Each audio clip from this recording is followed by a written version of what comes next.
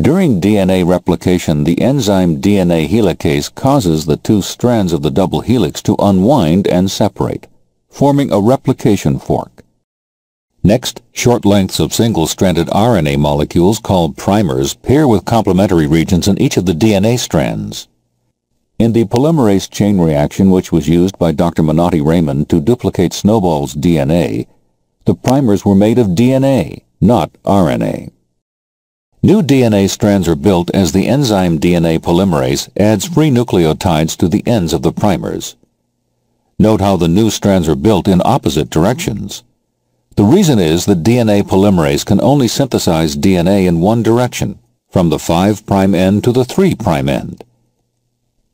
Since the two strands in the parent DNA molecule are oriented in opposite directions, the synthesis of new DNA strands also occurs in opposite directions. As the replication fork moves forward, the DNA strand that is being made in the direction of the replication fork, that is in the 5' to 3' direction, is synthesized continuously. There is no need for an additional priming event. In contrast, the strand being made in the opposite direction of the replication fork must be synthesized discontinuously in short fragments, because DNA polymerase can only synthesize DNA in the 5' to 3' direction.